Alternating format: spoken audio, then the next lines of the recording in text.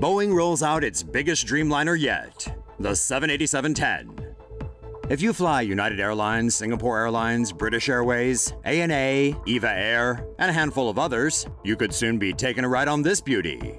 Behold the 787-10 Dreamliner from Boeing. What makes a Dreamliner so special? Check out that body and wings made of highly advanced composite and lighter weight materials. Look how they bend. All a part of what Boeing says makes for a smoother ride. The 787-10 is bigger than the 787-9 and the 787-8. How much bigger? We're talking 18 feet, enough to give his little brother an inferiority complex. This means that in a typical configuration, an airline can add an additional 40 seats compared with the 787-9 for a total of 330 passengers. And down in the belly, count on stuffing in an extra 15% more cargo that you know you're going to pay extra for. Damn baggage fees. Boeing says the 787-10 is 10 to 25% more fuel efficient than older planes or the competition, so the economics work out for the airline. But the extra weight means the 787-10 is intended for shorter routes compared with the 787-9. Boeing was considering making the 787-10 in Mexico until this guy showed up. Just kidding. Boeing had planned to make the 787-10 in South Carolina all along, and thought it would be nice to invite the orange guy anyway. Say no to safe spaces on YouTube.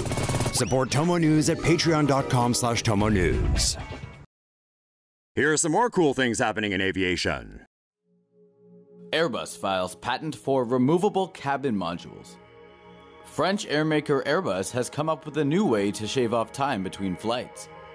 The patent designs the company released detail removable cabin modules, which could be swapped in and out of an aircraft to reduce turnaround time between flights.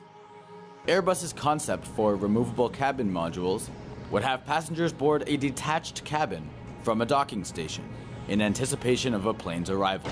Passengers seat themselves while their luggage is stored, reducing processing time for boarding. Once the empty aircraft arrives in the terminal, the fully loaded cabin container would be lowered into the plane, locking into place before the plane departs. Once the flight lands at its destination, it pulls into a new gate at the airport, where the removable cabin would detach and be lifted up into a docking station. The plane would then be prepared to take on a new cabin of passengers. Although plans for such planes may never become a reality, it sure is fun to imagine less of a mess and less stress when it comes to flying. French company designs face-to-face airplane seating.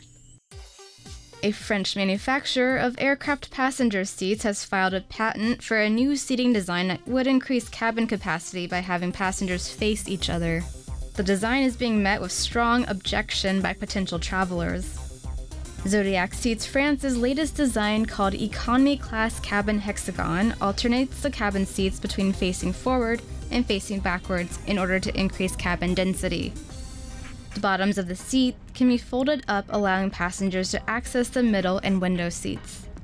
The company claims that the new design can increase space for the shoulder and arm areas, as well as give each passenger 4 more inches of leg room.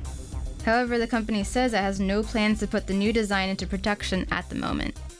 Say no to safe spaces on YouTube. Support TomoNews at patreon.com/TomoNews.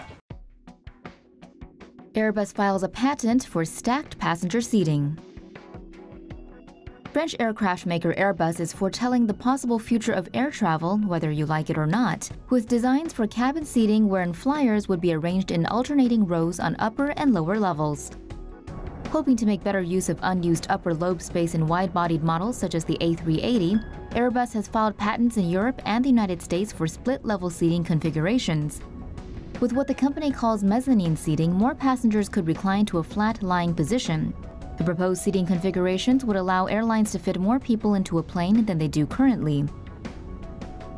The economic benefits to airlines are obvious, but flyers may not be ready for these controversial ideas. Floating weird seating arrangements is nothing new for Airbus. Last year, it filed a patent for standing saddle seats.